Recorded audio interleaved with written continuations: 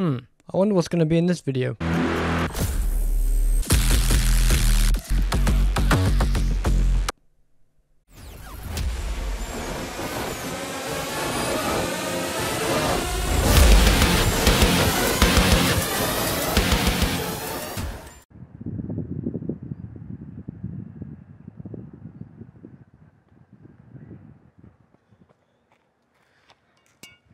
So you want to learn how to make doom basses, huh?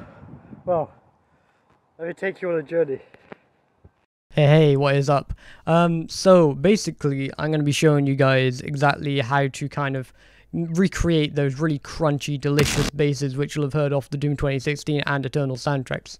Now, obviously, these soundtracks are beloved to many for a very, very good reason. Like, they've had so much thought and production put into them, and they're unique in the kind of way like Mick Gordon likes to deliver on a soundtrack. Like, he really likes to kind of take an idea and run with it and deliver on that in a very well-packaged way, I'm going to describe it as.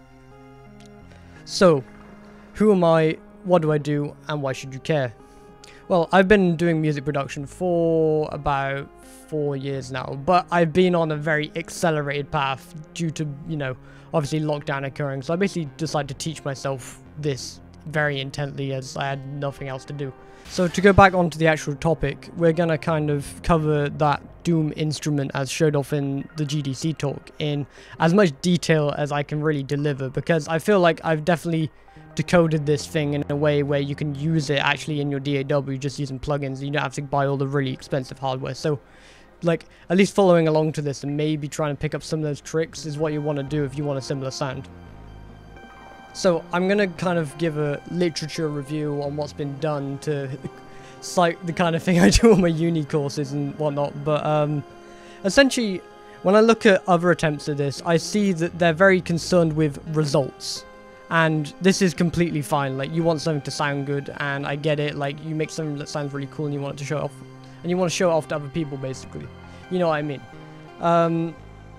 So, probably one of the best of these was done by Dresden, where he did his kind of switching between different distortions method, and then obviously used a MIDI controller to kind of dynamically control that. And it sounded really good, to be honest, but it's not the same thing in practicality. And then I guess another really good attempt in terms of results was the one done by Keep Forest, where they do this kind of like resample array from a bunch of really distorted like bass sounds, and it works. Like, don't get me wrong, it definitely works, but it doesn't like have the same flow and feel as the kind of thing I've created, and I don't think it is as true to the original. So I spent about a year and a half trying to actually figure this thing out, and you know, everyone knows the GDC talk. So I basically just watched that over many times and picked apart every specific little detail. And in that, he had a list of all the effects he used, the hardware. So I basically, with them, worked out what the individual components inside electronic instruments do, and then actually reconstructed the thing to as real a way as possible using virtual VSTs. So I originally had quite a few shots of this back in the day, and I've never really kind of talked about this. I actually made a video a really like long while back. Bruh, look at this dude. Wait till you see the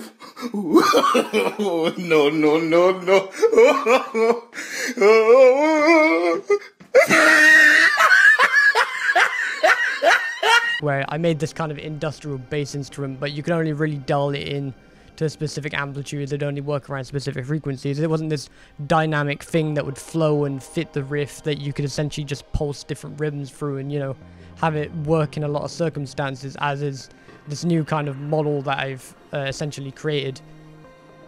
Yeah, this is what happens when you stay up all night. I've got major ear fatigue. I've come a long way since then.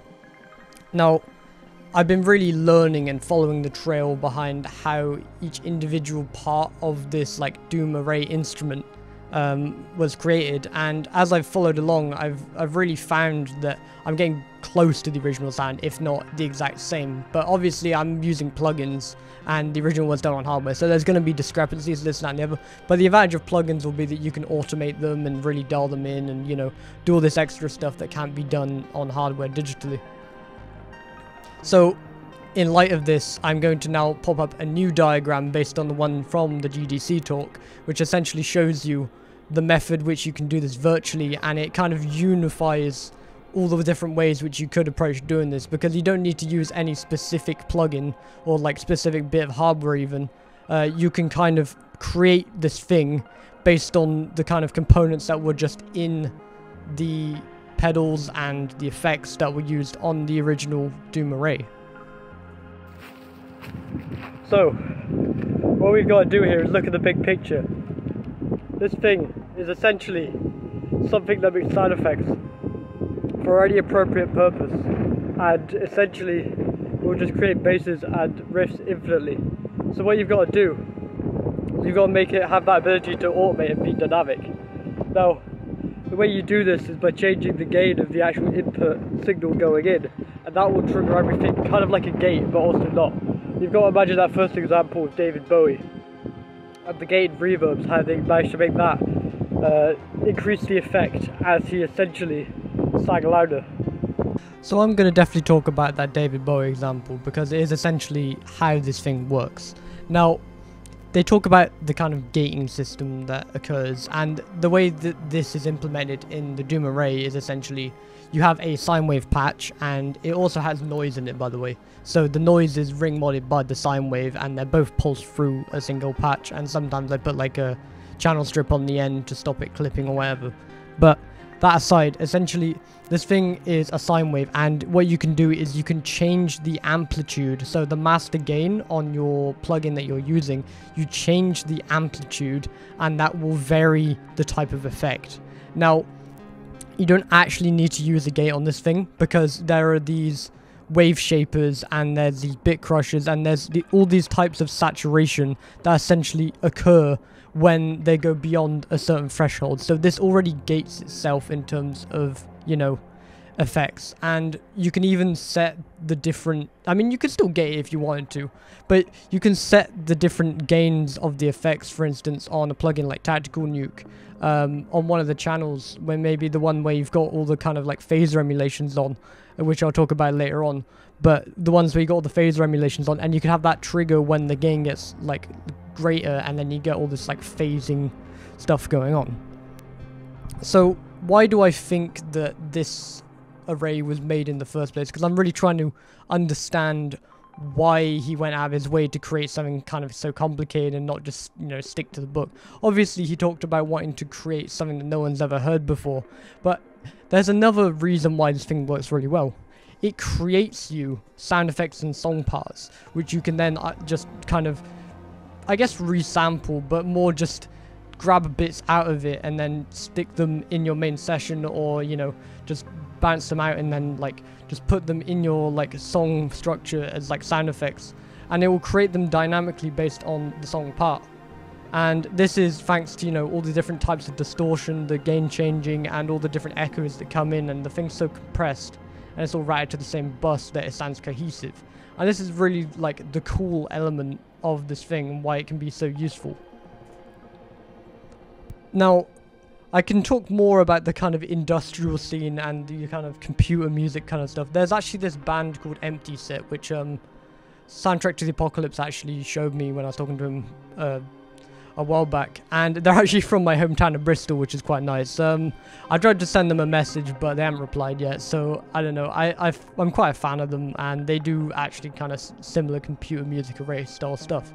So it's nothing majorly new, but I guess Mick Gordon kind of coined the idea and used it in a way that was very accepted by the public, I guess, and, you know, it was a very good implementation of it. So any kind of way this works, whatever inspired him to do this, and obviously him putting in his own work and actually making it become a real thing, is what people really coin as the Doom instrument, and why it was fundamental in the Doom 2016 soundtrack. Now, I'm going to point out some examples of the Doom 2016 soundtrack, which I believed it was used after I've created this emulation, which creates very, very similar sounds now.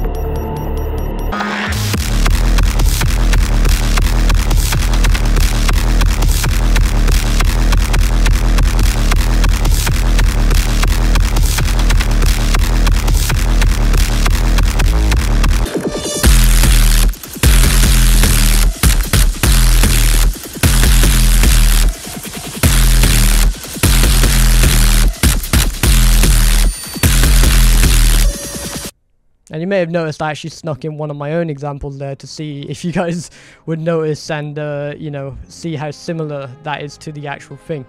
Now that I'm kind of talking onto this topic. So I'm going to be very specific again.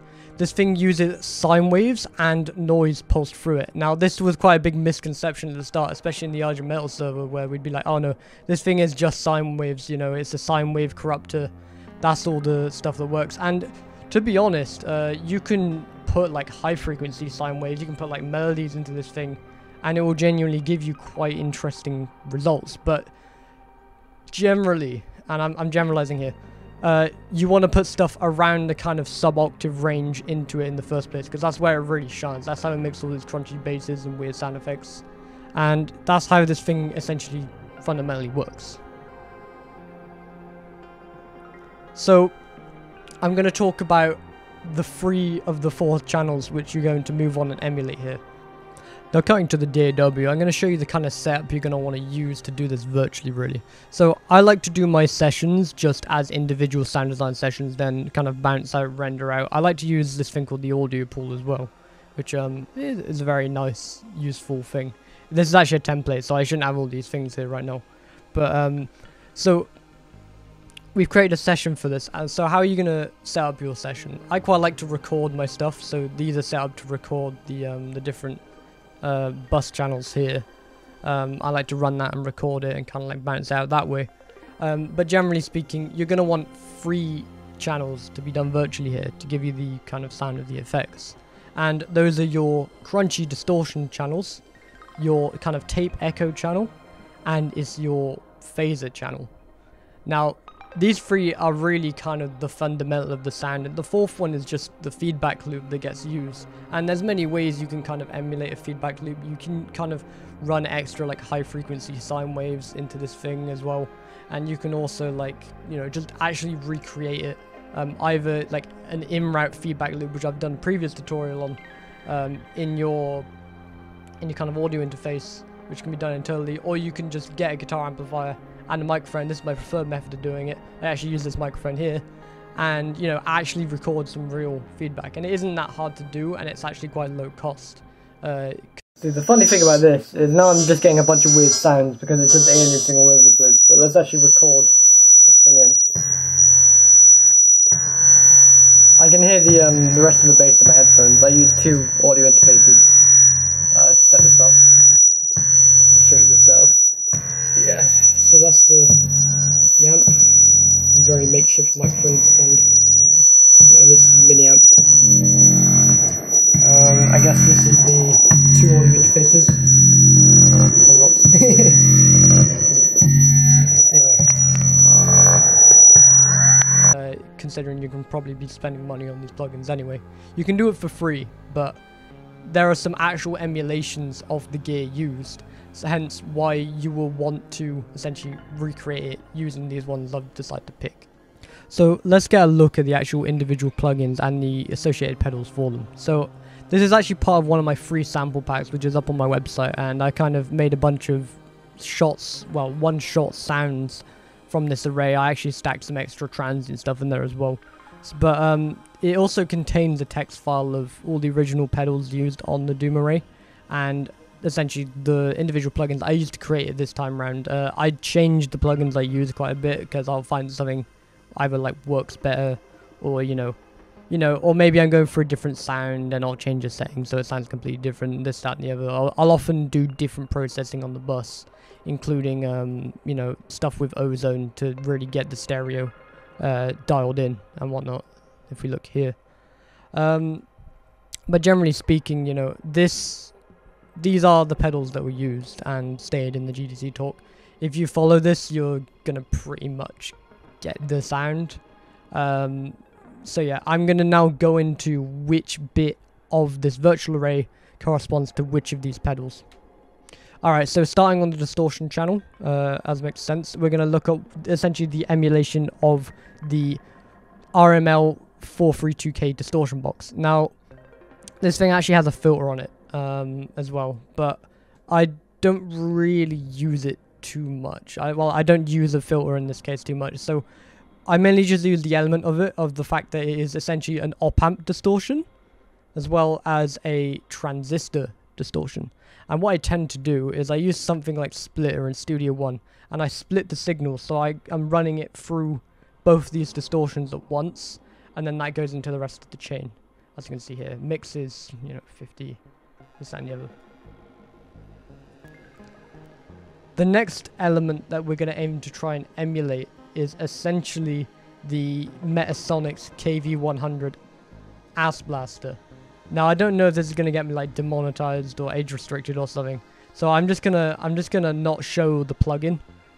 It's listed. It's essentially it's a emulation of the TM7, and the TM7 itself is used essentially as the preamp of the KV100. So like the amp, you know, the distortion from that is used as the preamp of the KV100.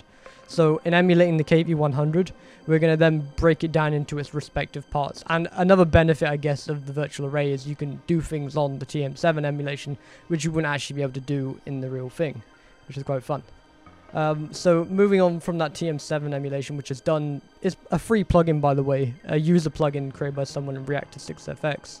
We're going to talk about the fact that there's a kind of wave shaper / pulsar. So for this, I choose like just M wave shaper. You know, it's free. You can grab it. I really recommend it. And you know, just something like this, you can play around with it. You know, and then, you know, just to get different sounds from it. And then obviously after that, I believe in the circuit there's a ring modulation. And the fun thing about this is you can either do dual ring modulation or by turning the wave shaper off, or you can, you know, just have the wave shaper and then just one of these running. That's to be true to the actual array, but in the virtual case you can literally do whatever you want essentially. And after that there's normally essentially what is a filter, like a resonant filter / wow thing, but in this case I haven't decided to put it on. You know, on the end of the KV100, there's kind of like I think it acts like a wah pedal, if I remember correctly, like an auto wah pedal, with an envelope on and a filter, and you can switch between the envelope mode and, you know, just the normal filtered mode. So basically that thing is something you can stick on here, and it's quite fun, but I haven't done it in this case because I wasn't going after that specific sound. The next plugin I decided to choose is essentially just the emulation of the Geiger counter, and this one gets talked about a lot. It's a wave shaper, bit crusher, preamp distortion, tone, filter, you know, sample rate, bit depth, got everything you essentially want, dual wave tables. The virtual version of this is really fun. You can do it in stereo as well, so I really recommend getting this. And then finally, you want some kind of fuzz on the end of the distortion channel, and I like to use Bias Effects Fuzz Modeler, if it will load. Okay, so here we are. Bias Effects Fuzz Modeler, and what this does, the reason why I like using this is because you can choose all these different types of fuzz circuits. You can add octave and you can do EQ. It's really versatile. Plus, another thing you want to note, if you go into Bias Effects, turn all this off, and, you know, max the input and the output, is going to essentially not affect your signal because there's some sort of guitar engine thing going on. It likes to auto-tune the gain and whatnot, you know. So next, let's move on to the tape echo channel. So probably the star of this, and from a package that I really recommend getting, like an audio pack, is by the Waves Factory guys, and it's called Echo Cat. Now this thing is essentially just a pure emulation of the Watson Copycat, which is a really famous type of tape echo. So basically what you're going to want to do with this is just put it on there and have fun with it. It's got a bunch of effects, you can do whatever with it, and that'll give you the majority of your kind of echo sounds. Next is tube saturation. Now Mick used like I believe it was a Trogotronic pedal, the P77, and it essentially gets used for kind of compression, quote unquote. Now I believe you can drive this thing, but generally speaking, you know, it does also work well for a kind of compressive sound. Hence the reason why I've chosen this very nice, clean tube saturator, which I have. I also do a bit of EQ here now and then, but you know, that's how that works. I've decided to put a transient designer, if it loads, here, and Quantum's a really cool one because you can actually EQ the attack and the sustain differently and add different effects and stuff. So that's really, really fun if you really want to hone in the sound. And then finally, last but not least, is another Waves Factory plugin called the Cassette. and it's from their big bundle, which I actually really recommend getting. It's quite well priced, and this will let you switch between different tape sounds and whatnot, and really help you get that ideal tape emulation sound, and you're going to want to drive this quite hard. Last but not least of the 3 virtual channels is going to be the phaser channel, and this one's pretty simple. Another Geiger counter, already talked about that. It has a Metasonics T3 on it, on this chain, and I wasn't quite sure how to emulate it, but you know, all the Metasonic stuff is essentially just really old vintage tubes which get really nasty when you install them, so I just chose this really bad tube setting and just ran with that because it works in quite a fun way. Next is this emulation of the Mutron biphase. I believe it's a Mutron biphase, I could be wrong, someone can correct me. And then we just slap a stock phaser on there. I should probably also mention the bus channel settings. Now, I'm doing a lot here, as you can see, but really all this is a bit of EQ, generally speaking. I don't know why I'm EQing twice here, but the real star of what you want to do on the bus after the EQ is a kind of 76 style compressor, and this is a very transient style effect compressor. It's going to saturate in a certain way and make this transient sound really authentic and nice. Another honorable mention, and this gets used by Mick Gordon quite a bit as well, is the Tone 2 acoustics plugin. And it's going to do a bunch of nice stereo enhancements. What works particularly well is, you know, narrowing down the low end, so making that mono, and using the laser punch setting, and, you know, multi-exciter and smart filter as well if you really want to bring out the high end. This is kind of like my honorable mention for getting that really crisp sound at the end of this. So what you'll find is you'll find yourself on the trail trying to chase that similar sound now that you're into the right ballpark within the same kind of atomic gravity that was originally used for the first concepts of it.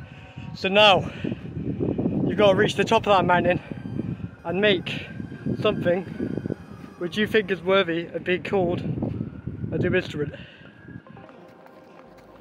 Now the faster you run towards it and the more dedicated you are, the faster you will get that sound that you want. And it may be like the actual sound, or it may be completely different. It all depends on how orthodox you want to be with it. One last thing I need to mention before we look at all the demos is the type of automation you're going to do here. So obviously, in this case, I am just editing the master gain on the output, and what this is doing is it's editing the slider on the exit. So this would be the same in Serum or whichever patch you decide to use. You edit this out here, and that controls the entire volume of the whole patch. And another thing I also like to do, which I haven't done necessarily here, is to put a nice channel strip, nice mono channel strip on the end of this, and then that will essentially, when it starts clipping, give a more analog sound if you're driving it really hard. Another thing I should probably mention is to set up some macros on your patch. You'll notice at times the kind of sine wave sounds a lot more like a kick drum, or it might sound a lot noisier, or it might sound like, you know, have different kind of siney, noisy elements, like different color, noise color even. And you're going to want to be able to automate all of that, as that's essentially what gives it that moving kind of morphing sound. So yeah, now that that's covered, let's listen to some sound demos.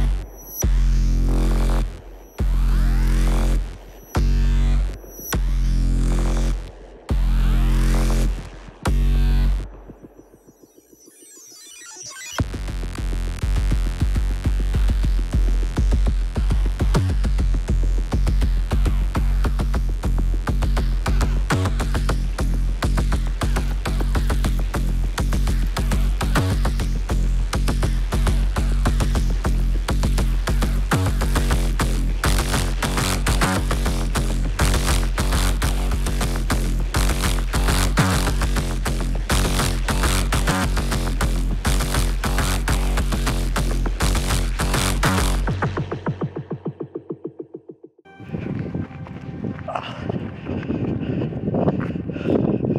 So now,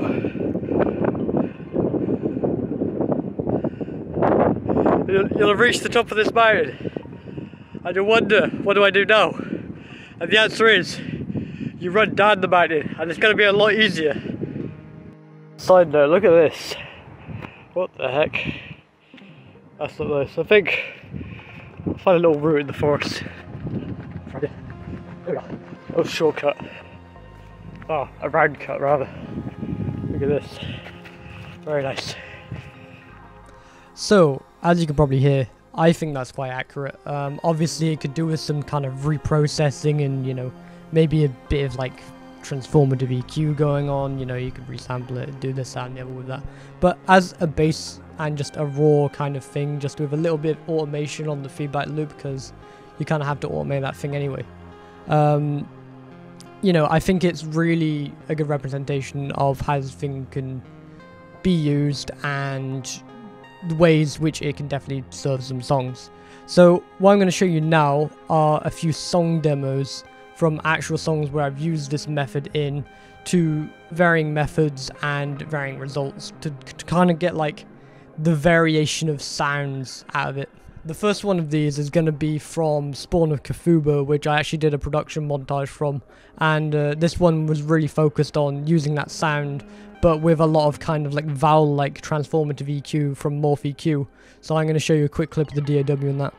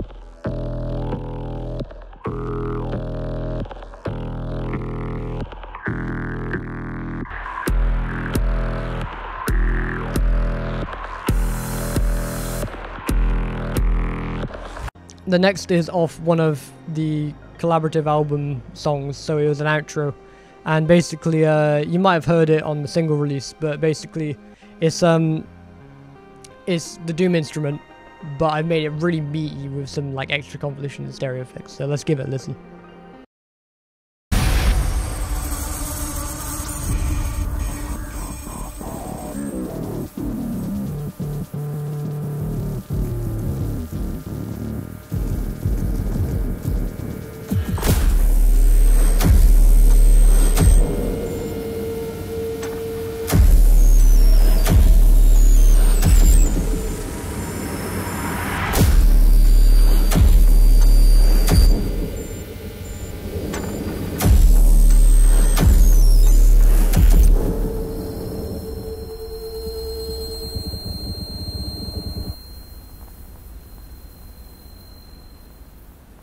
And the final one is actually going to be an unreleased track, kind of a secret one.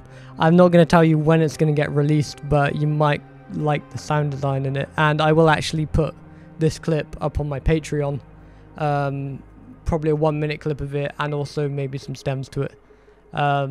So yeah.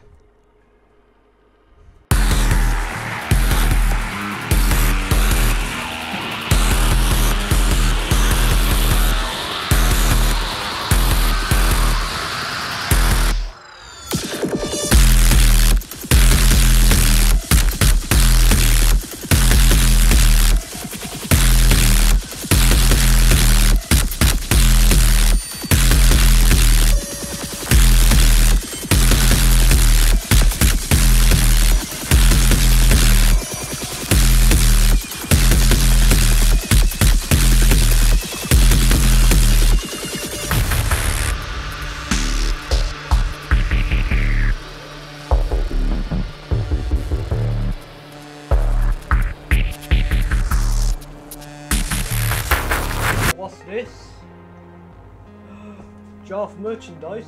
No way.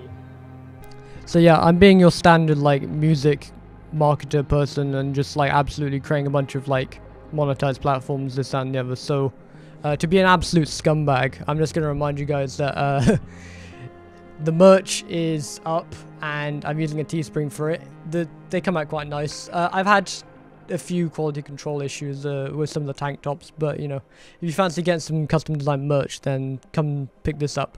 I will be releasing a very in-depth, like kind of turning the plugins on and off and actually showing the actual effect of the sound, because I think that's way too like long form for a YouTube video like this.